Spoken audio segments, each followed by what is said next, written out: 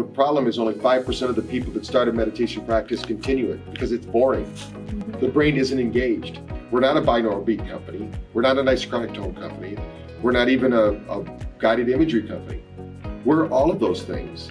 And when you mix those together, you create neuroplasticity. Now, the end result was everyone in the pilot study was off dementia in 6 weeks, diagnosed by their doctor, Cambridge Science tested, and neurologically, we had 49% neuroplasticity.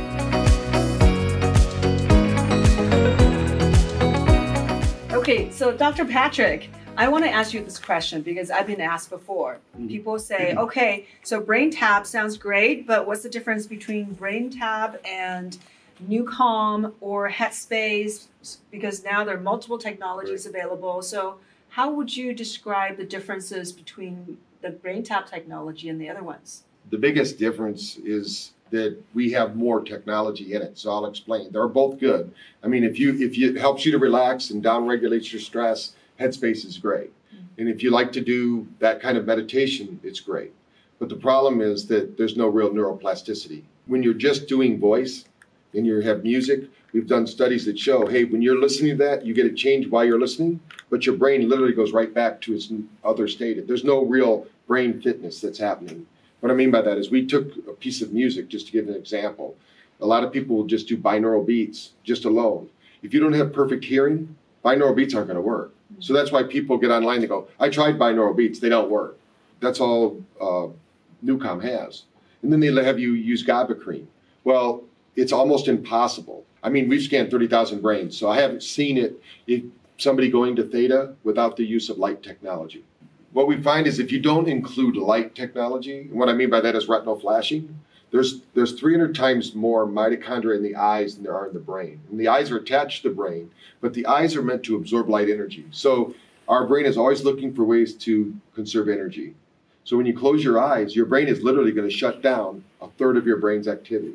And we know this because of a group called NORA, the Neuro-Ophthalmology Research Association. We work tightly with them. And so we know that when you're using retinal flashing and specific frequencies of flashing, which means that we're using earth frequencies. So the same things people do with the light, with the ears, with binaurals, which for those that don't know what binaurals are, if I wanted to get 10 cycles, which is alpha, I would put 300 hertz frequency in one ear, 310 in the other. The brain doesn't hear either of those. It hears a phantom sound of 10 hertz. So that 10 hertz frequency is there. Now, if you have perfect hearing, that works. But almost everybody doesn't have perfect matched hearing. Like, for instance, myself. And I learned this because what happened to me, I was on an airplane and I blew out my eardrum. And now I have 20% less hearing in one ear. So when I'm tracking my brain activity, I have a lag. It doesn't work the same way because the nervous system in my ear, the nerve endings have been damaged because of blowing out the eardrum. And I had to have surgery. Scarring is not really good for connectivity, right? So what we found out was, why don't we mirror that with something called isochronic tones? And then we said, what if we mirror that with solfeggio frequencies? What if we mirror that with Noget frequencies? What if we put the music in and we tune that music? So think of it like this. I've been to a lot of restaurants that serve Italian food, and they have the same kitchen, but I've had fettuccine alfredo of some of them. Some are good, some are bad. It's only 3 ingredients. It's how you mix them. So what we know, none of those others have done the studies we've done with our technology. They're using other people's technology to improve their technology. We're talking about, we have 11 university studies that just in the last 2 years, we have 7 going on right now. So we're looking at, is it just music? Is it the music doing? Because people will say, why don't you just listen to music? So the study we just finished in Brazil, 200 people in the study. We had them on QEEG, which is a multi-channel which measures the brain. If you're measuring the brain, we have to put it on the brain because the electrical activity is so low. When you're listening to music, they call it the Mozart effect. It makes you smarter. We know that. It's been scientifically proven. But once you turn the music off, the brain goes right back to its regulation that it was before the music started. So while you're in that environment, it works. But as soon as you turn it off, it has no brain fitness. It's like going to a movie. You had a great experience, but it wasn't like changing. When we took that same piece of music and I put my algorithm in the background, that music took 72 hours to regulate the brain back to their stressed out state that they had before. And most people don't realize it's not alpha, it's not theta, it's not delta, it's not gamma. All of those things don't even matter. It's a proprietary mix of all of those Your brain is always operating at all those brainwave frequencies. If you're missing any of them, you're not going to have the same neurological function, because those brainwaves kind of act like Wi-Fi networks. So if you're doing, let's say, it doesn't have to be Headspace, it could be any meditation app. The problem is only 5% of the people that start a meditation practice continue it because it's boring. The brain isn't engaged. If you go, I don't know too many people that listen to radio shows anymore. There's a few people like myself, I like audiobooks, but most people don't, because they want to, they don't sell TVs that don't have pictures. So people want to know, they want to engage their sight, their sound, their experience. That's why IMAX theaters are charging so much money, because people want an experience. So we provide an experience, and we provide the training. So it's like the difference between going to Planet Fitness and going to Gold's Gym or Equinox. They're different levels of gymnasiums. We're beyond Equinox even, because we're leading the charge. When somebody looks at all this technology, they can search the internet. They're going to find out that I started this technology back in the 80s. So, and it's evolved. It's not the same. Most people are using the same technology that we proved out in 1980. 1986. It works, but not for everybody. So what we said is, okay, this works for 60% of the people. How can we get the other 40? We're still not at 100%, so we're still going to keep changing. We're still going to research. We're going to figure out what needs to happen. In fact, we enhance our experience by using even sound beds and using other biotech technology that's going to help you do it, because there's not one thing that's better than anything else. But, we're tested on 7 continents right now. It's not just an American study. We're tested all over the world. And really, you can always get cheaper, but you can't get better. So what I tell people is, if you want to drive a Cadillac, you got to buy the Cadillac. You can't buy a Yugo, think you're going to get a Cadillac. A lot of people think we're not a binaural beat company. We're not a nice chronic tone company. We're not even a guided imagery company. We're all of those things. And when you mix those together, you create neuroplasticity. The key is, are you going to get the result that you're promising to people? When you look at the churn, which means how many people are dropping off the app, how many people are using it, I can tell you right now, I've not met one person that's a clinic that didn't have those 2 products or more, that didn't switch to BrainTap as soon as we proved to them through our NeuroCheck technology that they were getting a result. Because we can literally show them with clinical data and evidence that we get results. And so when somebody says, why wouldn't you use that? You can use whatever you want, but if I'm going to go to Hawaii, I'm going to take a jet plane. I'm not going to take a sailboat. So they're going to both get you to Hawaii, but one's going to take a lot longer. So that's the whole key here is, and there's really there's nothing wrong with what they do, but in the absence of new comm, they're using all their research from an old technology they can't even use anymore because the government banned it. It was called electrostim technology. You actually put clips on your ears and they ran low-level electricity across the brain. I'm not really big on destroying brain tissue. So for some people you need to use that. It was designed, you can buy that for $100. That technology is available everywhere. But it's more for people that have PTSD, high anxiety. They used to do lobotomies. That was high-level current. This isn't. Are you talking about alpha stem? Yes. Okay. I have an alpha stem because if somebody's got a lot of stress and anxiety, you might have to do that. Okay. But it's not, everybody doesn't need that.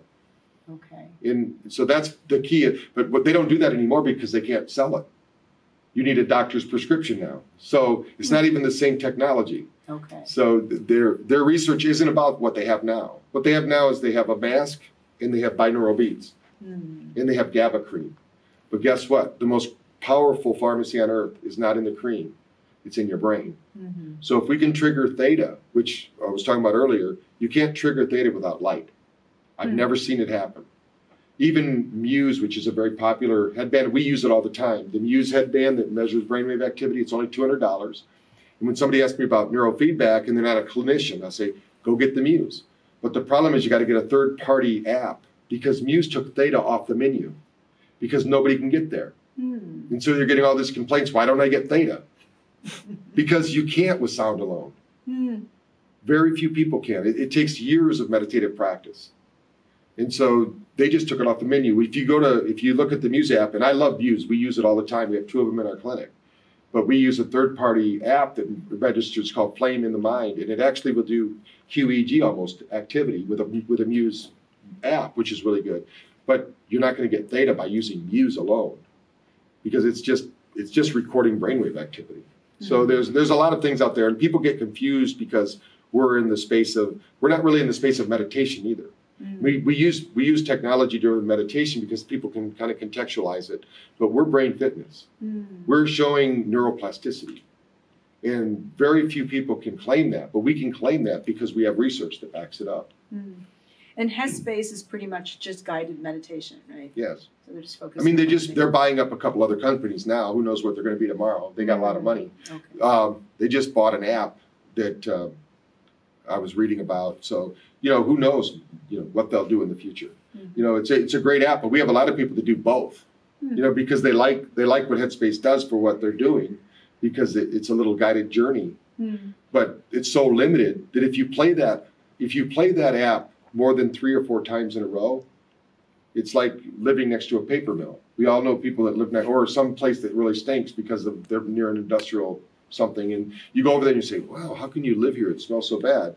But once you live there, the nervous system says, or mold in your house even, what happens is your body says, well, it must not be dangerous. They keep walking in here. So the nervous system shuts off that field, and then your friends come over and go, how can you live here? It smells so bad. You go, I don't smell it. Well, that's because your nervous system says that's not a danger to me, even though it is a danger, because odor has mass, but they don't think about that.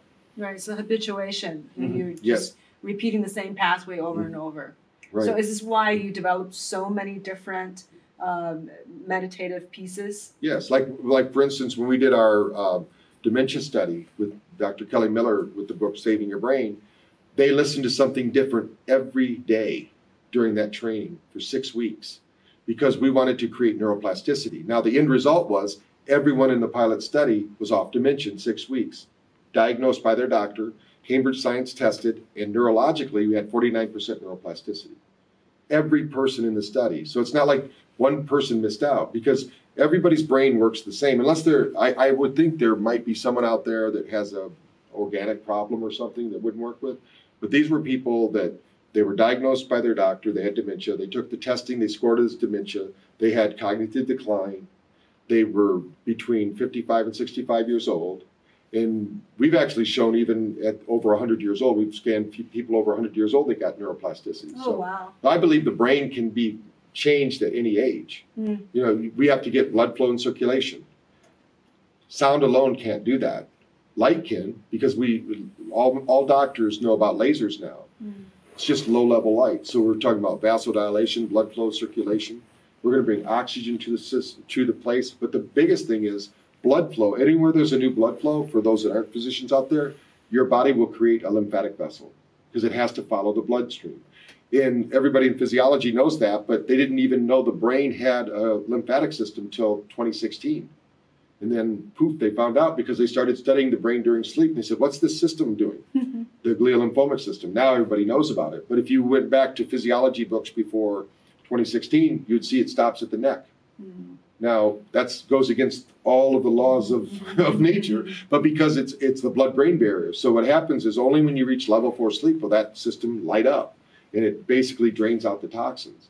But if you don't have I tell people the lymph system, think of it like the trash man of the system. If you don't have a way to clear that out, or if it's clogged, like a traumatic brain injury would do because of a hematoma or something, then you've got to do something. Light is one of the best sources. That's why a lot of doctors will use lasers. But we're not going to have somebody put a laser on their head and leave them unattended. So we're going to use low-level light, and the body will absorb it, because the body absorbs light. We're all biophotic in nature, so like solar panels running around. And so that's why light is so important. Yeah. And how many sessions do we have now? We have 1,800 sessions. Wow. And so let's say, for instance, you were coming in and you want to stop an addiction.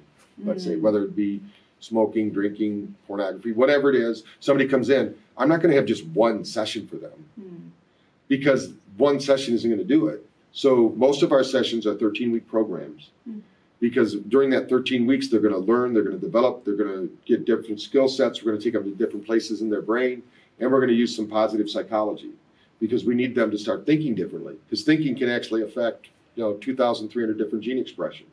So if you're going to change how they show up, most people don't realize that every minute of every day, they're showing up as somebody different because our cells change at a rate of about, they're dying at a rate of about 50 million cells per second.